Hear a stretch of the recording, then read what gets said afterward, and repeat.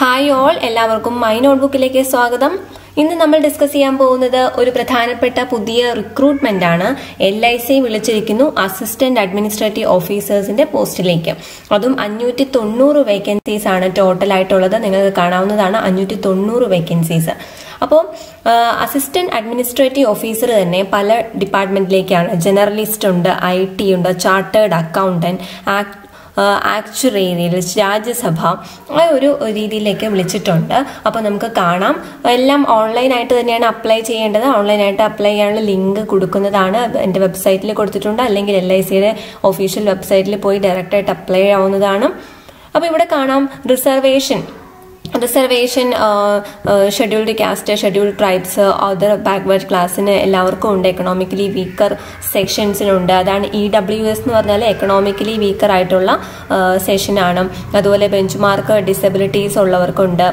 Okay, അപ്പോൾ ഈ ഒരു കാര്യത്തിൽ നോക്കുക, വേക്കൻസീസ് നോക്കുക. അപ്പോൾ ഓരോന്നിലും നോക്കുക. SC-കാരാണെങ്കിൽ ടോട്ടല് 92 ആണുള്ളത്. ഇവിടെ 58 ആണ്. അതിൽ 144 ഉണ്ട്. OBCക്ക്, EWSന് 59, UR എന്ന് വെച്ചാൽ ജനറൽ കാറ്റഗറിയാണ്. അതിന് അപ്പം അങ്ങനെ 590 വേക്കൻസീസ് ഉണ്ട്. ഓക്കെ, ഇനി പറയുന്നത് ജനറലിസ്റ്റ്. ഇപ്പൊ ഇതിൽ ഈ ഒരു ജനറലിസ്റ്റ് പോസ്റ്റിനാണ് ഏറ്റവും കൂടുതൽ വേക്കൻസീസ് എന്ന് കാണാൻ സാധിക്കും. AAO ജനറലിസ്റ്റ് ആണ്. ഏത് ഡിഗ്രി ഉള്ളവർക്കും അത് അപ്ലൈ ചെയ്യാൻ പറ്റും. ഓക്കെ, ഇനി AAO IT ആണെങ്കിൽ അത് BTech കമ്പ്യൂട്ടർ സയൻസ് അല്ലെങ്കിൽ ഇലക്ട്രോണിക്സ് ആൻഡ് കമ്മ്യൂണിക്കേഷൻ ഉള്ളവർക്കൊക്കെയാണ് അപ്ലൈ ചെയ്യാൻ പറ്റുന്നത്. പിന്നെ ഇതിൽ കൊടുത്തിട്ടുണ്ട് ഈ ഒരു പറഞ്ഞ EWS എന്ന് വെച്ചാൽ എന്താണ്, എക്കണോമിക്കലി വീക്കർ സെഷനാണ്. UR എന്ന് വെച്ചാൽ അൺറിസർവ്ഡ് അല്ലെങ്കിൽ general കാറ്റഗറിയാണ്. Persons with bench mark disability, അതാണ് PWBD. അതായത് ഡിസബിലിറ്റി എത്ര ഉണ്ടെന്ന് പറഞ്ഞിട്ടുണ്ടായിരിക്കും. ഇപ്പൊ ലോക്കോമോട്ടർ ഡിസബിലിറ്റി ആണ്, LD എന്ന് കാണിച്ചിട്ടുണ്ടായിരിക്കും. VI എന്ന് കാണിച്ചാൽ അത് വിഷ്വൽ ഇമ്പയർമെന്റ് ആണ്, കണ്ണിന്റെ കാഴ്ചയുടെ. HI എന്ന് വെച്ചാൽ ഹിയറിംഗ് ഇമ്പയർമെന്റ്. ഇന്റലക്ച്വൽ ഡിസബിലിറ്റി ആണ് ID. MD എന്ന് വെച്ചാൽ മൾട്ടിപ്പിൾ ഡിസബിലിറ്റി ആണ്. അപ്പൊ അതിനൊക്കെ ഒരു ബെഞ്ച് മാർക്ക് കൊടുത്തിട്ടുണ്ട്. ആ ഒരു ഇതിനുള്ളിൽ വരുവാണെങ്കിൽ റിസർവേഷൻ ലഭിക്കുന്നതാണ്. ഇനി അതിനെപ്പറ്റിയൊക്കെ കൂടുതൽ കാര്യങ്ങൾ ഇവിടെ കൊടുത്തിട്ടുണ്ട്. നോക്കുക, reservation four persons with bench mark disability എന്ന് കൊടുത്തിട്ടുണ്ട്. അത് LD ആണെങ്കിൽ, ലോക്കോമോട്ടർ ഡിസബിലിറ്റി ആണെങ്കിൽ, ഇപ്പം ഡിസബിലിറ്റി ഒന്നെങ്കിൽ 1 ഹാൻഡിനോ അല്ലെങ്കിൽ 1 ലെഗ് അല്ലെങ്കിൽ 1 ഹാൻഡ് ആൻഡ് 1 ലെഗ്. പിന്നെ ലെപ്രസി ക്യൂർഡ് പേഴ്സൺ ആണ്. Cerebral പാൾസിയാണ്. Dwarfism, muscular dystrophy, acid attack victim, അതൊക്കെ ഇതിൽ അപ്ലൈ ചെയ്യാവുന്നതാണ്. അവർക്ക് ഈ ഒരു ലോക്കോമോട്ടർ ഡിസബിലിറ്റിയുടെ റിസർവേഷൻ ലഭിക്കുന്നതാണ്. പിന്നെ വിഷ്വൽ ഇമ്പയർമെന്റ് എത്ര വേണമെന്നോ RPWD ആക്ട് 2016 വരെ പറഞ്ഞിട്ടുണ്ട്. അതിൽ ഉണ്ടെന്ന് പറയുന്നു. പിന്നെ hearing impairment, intellectual disability, multiple disabilities എല്ലാത്തിനും അങ്ങനെ ഒരു ബെഞ്ച് മാർക്സ് കൊടുത്തിട്ടുണ്ട്. അപ്പൊ നമ്മൾ അറിയേണ്ട പ്രധാനപ്പെട്ട ഡേറ്റ്സ് ഏതൊക്കെയാണെന്ന് വെച്ചാൽ, the starting date for online registration എന്ന് പറയുന്നത് 2-ാം തീയതിയാണ്. അതായത് മാർച്ച് 2-ാം തീയതിയാണ് ഓൺലൈൻ രജിസ്ട്രേഷൻ സ്റ്റാർട്ട് ചെയ്തിരിക്കുന്നത്. ഇന്നിപ്പോൾ 5-ാം തീയതി ആയിട്ടുണ്ട്. വേഗം അപ്ലൈ ചെയ്യുക. കാരണം last date for online registration and payment of application രണ്ടും കൂടി ചേർത്ത് 22-ാം തീയതിയാണ് ലാസ്റ്റ് ഡേറ്റ് എന്ന് പറയുന്നത്. ഇനി ഓൺലൈൻ പ്രിലിമിനറി എക്സാമിനേഷന്റെ കോൾ ലെറ്റർ നമുക്ക് 22/4/2019 അത് മുതൽ 30/4/2019 വരെയാണ് അപ്ലൈ ചെയ്യാൻ സാധിക്കുന്നത്. 22/4/2019 മുതൽ 30/4/2019. ഇനി ഡേറ്റ്സ് ഓഫ് ഓൺലൈൻ എക്സാമിനേഷൻ ടെന്റേറ്റീവ്ലി പറഞ്ഞിട്ടുണ്ട്. അതായത് മെയ് 4-ാം തീയതി 5-ാം തീയതി ആയിട്ടായിരിക്കും എക്സാം നടക്കുക. ഓൺലൈൻ എക്സാമിനേഷൻ മെയിൻ നടക്കുന്നത് 28-ാം തീയതി ജൂണിലായിരിക്കും. ഓക്കെ, അപ്പൊ ഇതിൽ നോക്കുക, 4th-ഉം 5th-ഉം മെയിലാണ് എക്സാം നടക്കുന്നത്, പ്രിലിമിനറി നടക്കാൻ പോകുന്നത്. അതിന്റെ എലിജിബിലിറ്റി കണ്ടീഷൻസ് നമുക്ക് കാണാം. ആദ്യം തന്നെ ഏജിന്റെ എലിജിബിലിറ്റി നോക്കാം. മിനിമം ഏജ് എന്ന് പറഞ്ഞാൽ 21 വയസ്സ് കംപ്ലീറ്റ് ആയിരിക്കണം.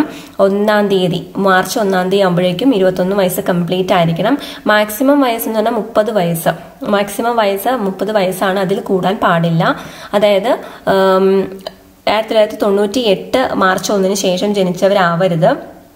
പിന്നെ ഓക്കെ, പിന്നെ ഈ റിസർവേഷൻ ഉണ്ട്. നമുക്ക് സാധാരണ പറയുന്ന പോലെ തന്നെ SC/ST-കാർക്കും OBC-കാർക്കും ഈ ഓരോ കാറ്റഗറിക്കും റിസർവേഷൻ ഉണ്ട്. അവിടെ നിങ്ങൾക്ക് കാണാവുന്നതാണ്.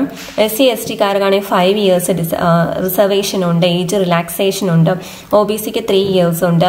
അതുപോലെ PWBD ആണെങ്കിൽ 10 years ഉണ്ട്. അങ്ങനെ ഓരോ ഇതിനും പറഞ്ഞിട്ടുണ്ട്. ഓക്കെ, ഇനി എഡ്യൂക്കേഷൻ ക്വാളിഫിക്കേഷൻ ജനറലിസ്റ്റിനാണെങ്കിൽ നോക്കുക, ഇതാണ് പ്രധാനമായിട്ട് നോക്കേണ്ടത്. ജനറലിസ്റ്റ് ആണ് എല്ലാവർക്കും തന്നെ അപ്ലൈ ചെയ്യാൻ പറ്റുന്നത്. അതിന് ഏതെങ്കിലും bachelor's degree in any discipline മതി. Bachelor's degree in any discipline. Then AOIT ആണെങ്കിൽ graduation degree in engineering, in computer science, IT അല്ലെങ്കിൽ ഇലക്ട്രോണിക്സ്, അല്ലെങ്കിൽ ഒരു MCA അല്ലെങ്കിൽ MSc വേണം. ഇനി അടുത്തത് four AO chartered accountant. Chartered അക്കൗണ്ടന്റിന്റെ ആ പോസ്റ്റിലേക്കാണെങ്കിൽ ഒരു റെക്കഗ്നൈസ്ഡ് ഇന്ത്യൻ യൂണിവേഴ്സിറ്റിയിൽ നിന്ന് final examination of chartered accountant CA പാസ്സായിരിക്കണം. പിന്നെ associate member of institute of chartered accounts of India ആയിരിക്കണം. അങ്ങനെയാണ് പറഞ്ഞിരിക്കുന്നത്. പിന്നെ AO ആക്ച്വറേറിയൽ എന്ന് പറയുന്നത് ആക്ച്വേരിയൽ എന്നാണ് അത് പറയുന്നത്. ഏതെങ്കിലും ഡിഗ്രി വേണം ഇന്ത്യൻ യൂണിവേഴ്സിറ്റി അല്ലെങ്കിൽ ഇൻസ്റ്റിറ്റ്യൂഷനിൽ നിന്ന്. പിന്നെ ഒരു CT1 ആൻഡ് CT5+4 അത്രയും പാസ്റ്റ് പേപ്പർ അത് വേണം.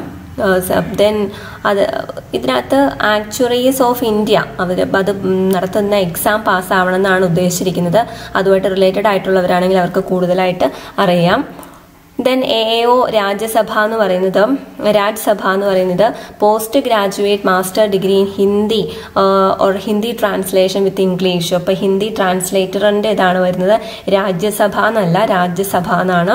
ഇനി അല്ലെങ്കിൽ masters degree in English with Hindi as one of the subjects പഠിക്കണം. അല്ലെങ്കിൽ post graduates master degree Sanskrit with English and Hindi as subjects in degree level അത്രയും പഠിക്കുന്നതാണ്.